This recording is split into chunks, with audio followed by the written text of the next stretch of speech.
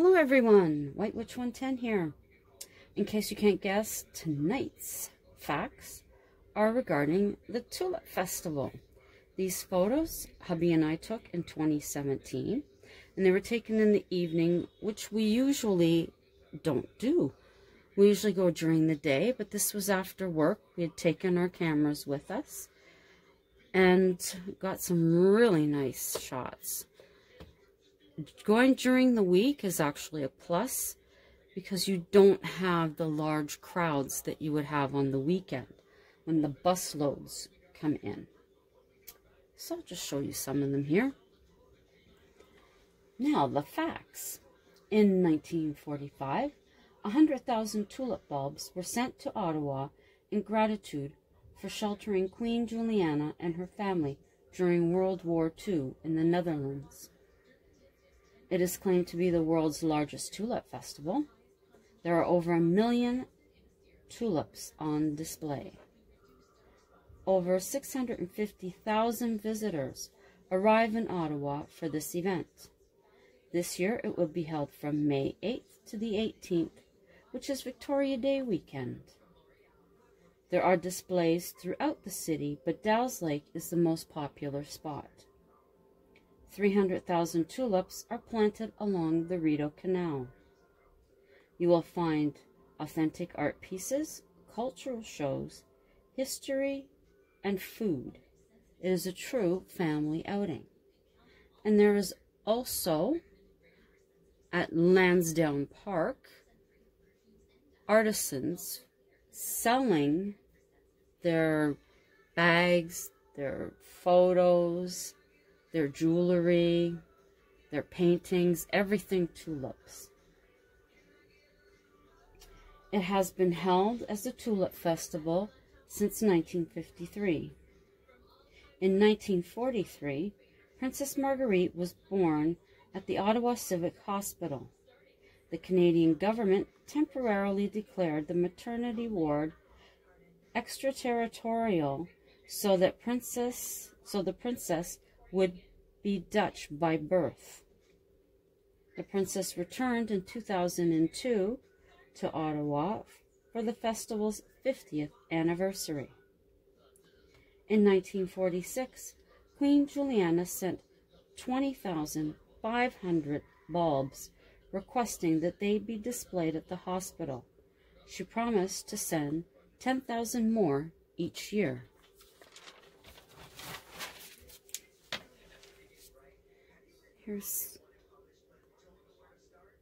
Isn't that one just divine? There was one year where we had very bad wind, and by the time the official opening of the tulips came about, it was just devastating to the ones at Dow's Lake. There weren't many left, unfortunately, that looked as nice as this. And then we also had the cold weather, so a lot of the bulbs didn't open, and I think that might have been last year, and a lot of them opened up after or just as the Tulip Festival was ending. So the weather can really play havoc with this one festival. But I thought it was quite nice to have the different perspective with the light in regards to how it hits the tulips. Unfortunately, none of these I took pictures of. I didn't take pictures of the nameplates. In front of each of the sections, there will be a little plate there telling you what type of tulip it is. These are beautiful, such a deep, deep purple. And it is amazing to see. Oh, these are, why did I take pictures of buildings? I don't know. But some of the spots at Dow's Lake, you'll see on postcards. It's just the iconic stretch of color of tulips. It's amazing.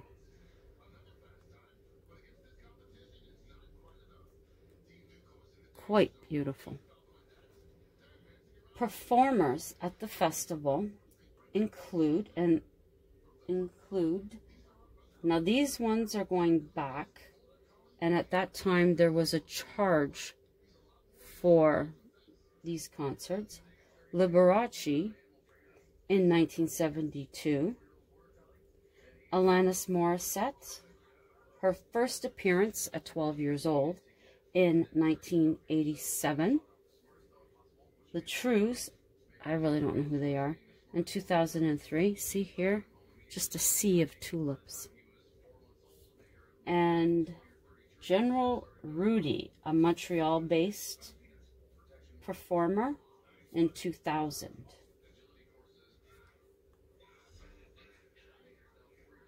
In 2006, the festival was on the brink of bankruptcy due to inclement weather on weekends of the festival for several years. At this time, the outdoor concerts were discontinued. In 2007, there was a reorganization with new leadership. Also, fundraising began for the organization known as War Child Canada. It is a fund to help children in war-torn countries. There is a theme to the festival each year. Seymour Colby of the Royal Horticultural Society donated 83,000 bulbs between 1941 and 1943. Isn't that beautiful? Let me find some from the day pictures. Okay, I had to go back to 2014. Now this here is one of the, it's all chicken wire with the moss put on it. They also have reenactors there. There you go.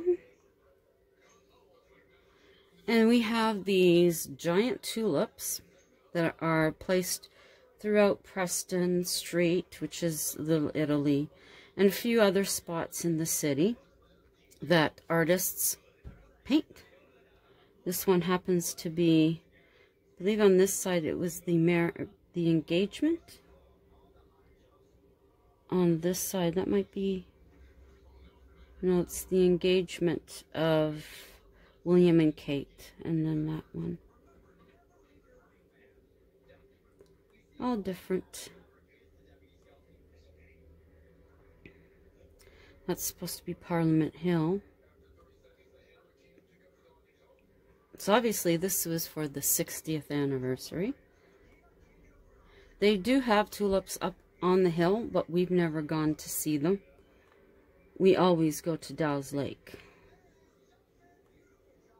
Although we have gone to Lansdowne Park a couple of years ago.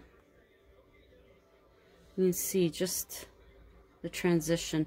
They do have certain spots within, well, not directly right inside where the tulips are, but it'll tell you that this is a good spot to take your picture. And of course, there's always tons of people there wanting to take their picture. So that's why it's good to go during the week so that you can actually get in that spot. This year, that year they had, looks like a cheerleading squad. A friend of ours, her daughter, sang at the Tulip Festival. Don't know that gentleman. Those aren't tulips, but they also have daffodils. And there are, of course, the foliage back here that have some beautiful flowers. That looks like the lantern my dad had. Oh, looks like...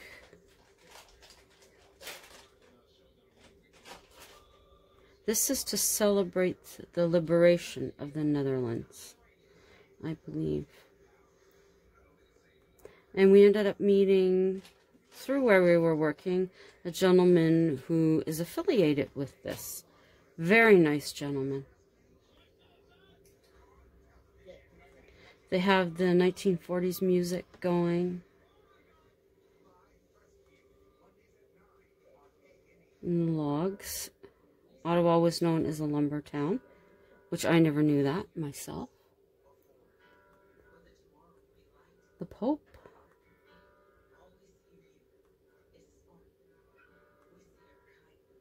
You can see all the different ones. Some of them are very stunning. Not all of them are painted. Some of them actually had pictures that were photocopied and cut out and pasted onto them. That like teacup.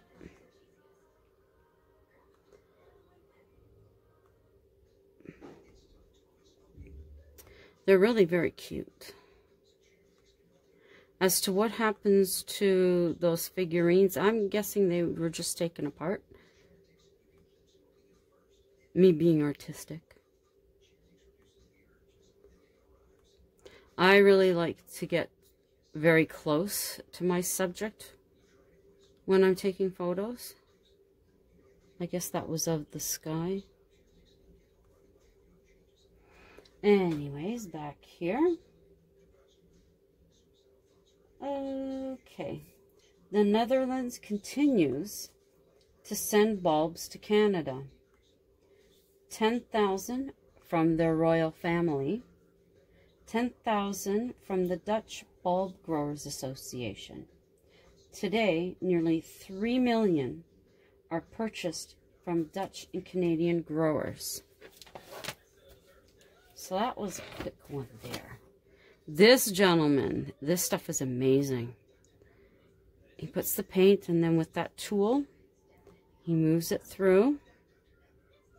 And you have to stand away from his table. There you can see. And then he puts the paper.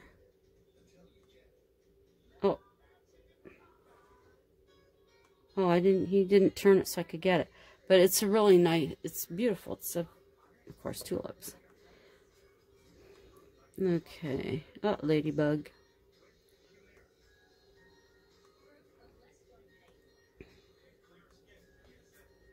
Let's see. Okay, I have some time, so I figure I would talk to you about a great thing to do if you're here. And this is from Mackenzie King Estates. Oh, that's blurry. This is inside the cottage where his parents stayed. That would be Mackenzie King, our former Prime Minister.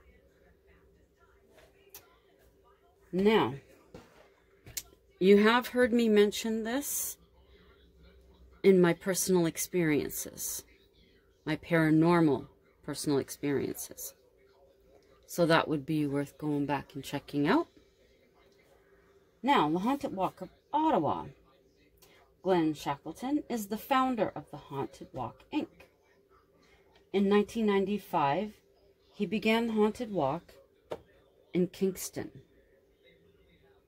In 1996, Ottawa, and in 2013 in Toronto.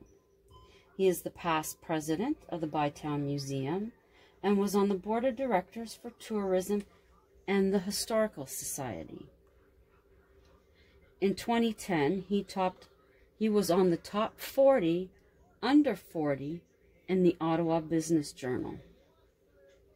This is Canada's largest walking tour company.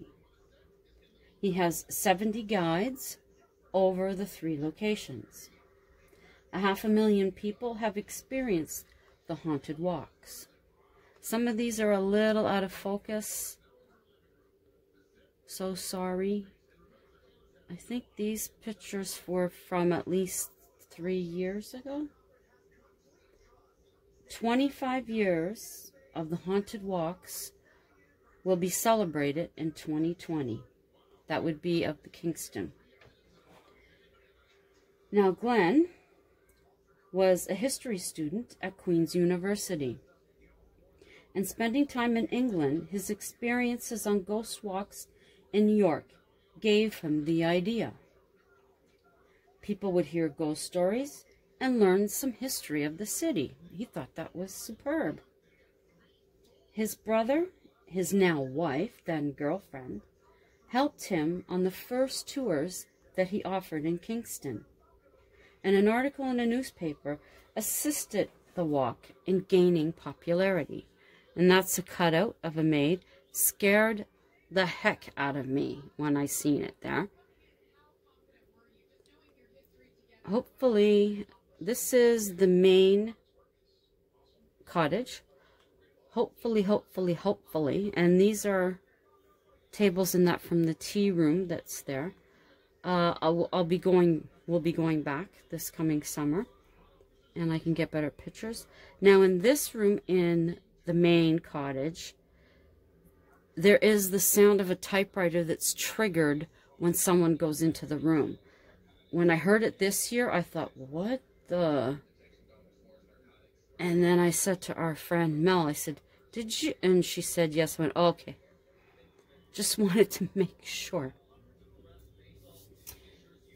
Okay, now Glenn has written books on the stories told on the walks in Kingston and Ottawa, and I am impatiently waiting for one from Toronto. One of his favorite stories is from the Teachers' College in Ottawa.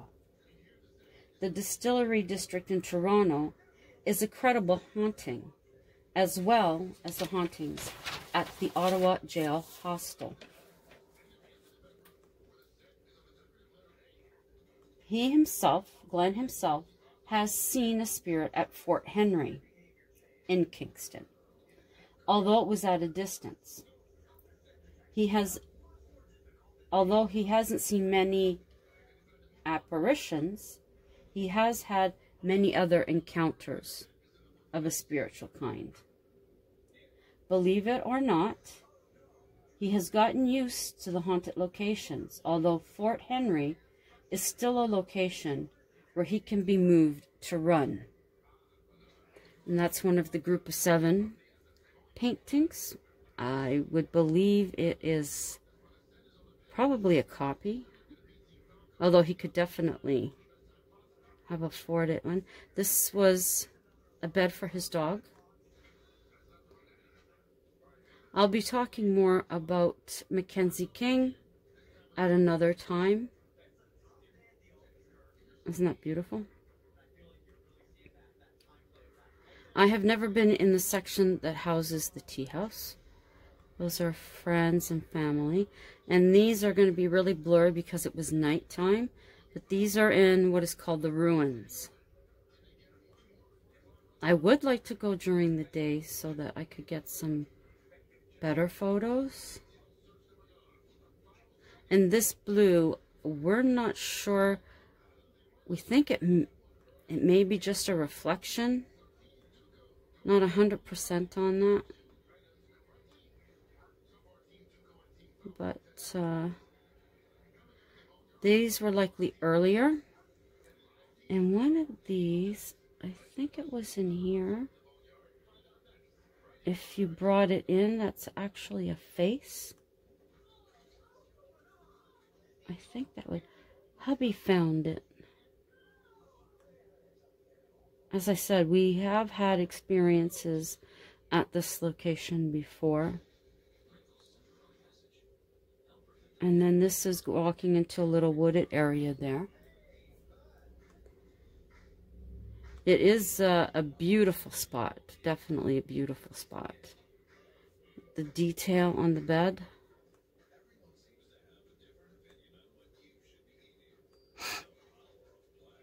Now, these must be hubbies. So all of this, the beds, the linens and all that, to my understanding, it is all from his time frame. It is his, definitely. And he, oh, now I'm going into more about him.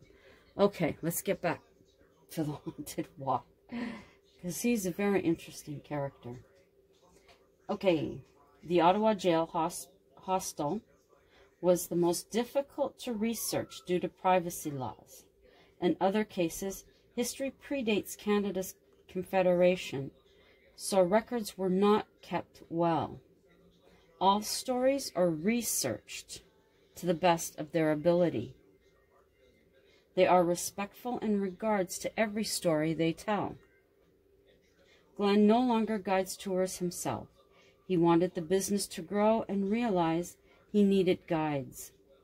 When he did guide tours, his excitement in sharing with the people on the tour would keep him awake at least 2 hours after he'd get home. And this is one of the guides. All of the guides have a black cloak and they carry a lantern. So when you're here in Ottawa, in the evenings, early evenings, it's just a regular thing to see them going along the streets on their tour path with a whole bunch of people following behind them. That, we're not sure, might have been a leaf, not 100%. And then we're back to the beginning. Hang on.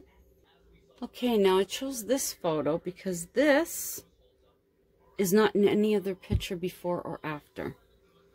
So I believe that's what they would call ecto. This was taken way back when I first came here. This is the gallows where the bodies would drop. These are the cells on the top floor. And they keep a rope there. And then that would just, and down you go. And those are the back stairs. This is the entrance to the jail hostel. Okay, some stories do change because of new or continuing information in regards to the hauntings. They do add new stories to the tour, as well as new tours whenever possible. In some cases, new stories will replace old. Now, there are quite a few different walks you can go on.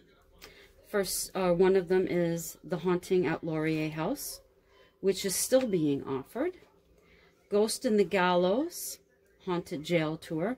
Hubby and I have been on that 11 times. All in total, we've been on 18 tours. The Original Haunted Walk of Ottawa. Crime and Punishment Historical Jail Tour. The Haunted Walk Experience at Upper Canada Village. Mackenzie King Estates. Ghost and Gallows, Are You Afraid of the Dark?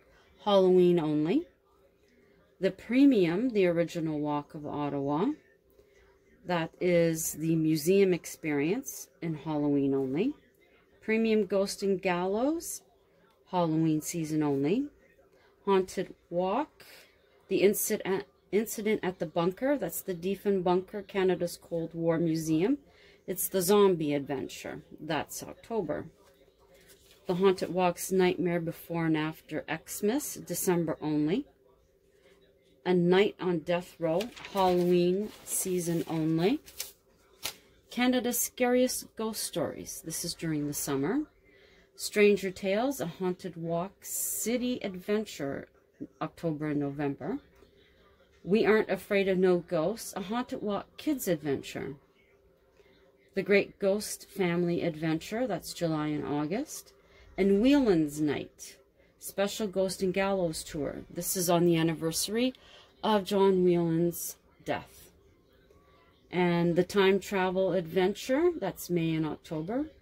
You can find information on the Haunted Walk on Facebook, Instagram, YouTube, and also on their website.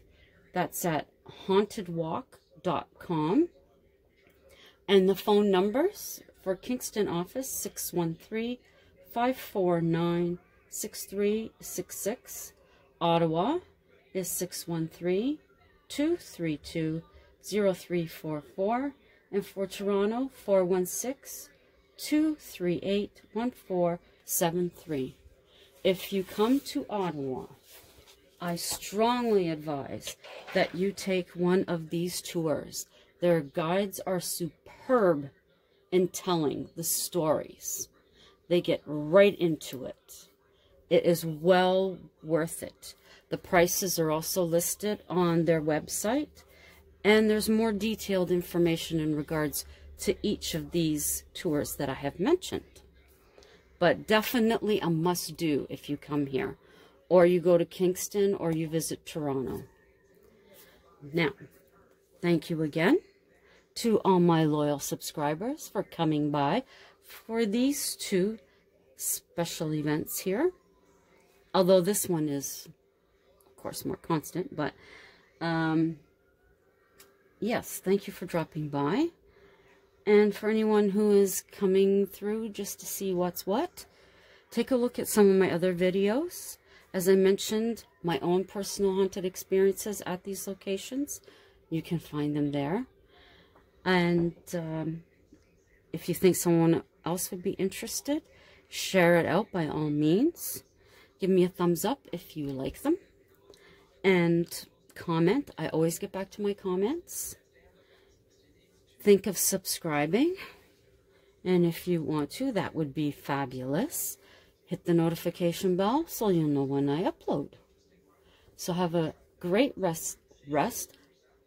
Have a great rest of the evening. And have a terrific Thursday.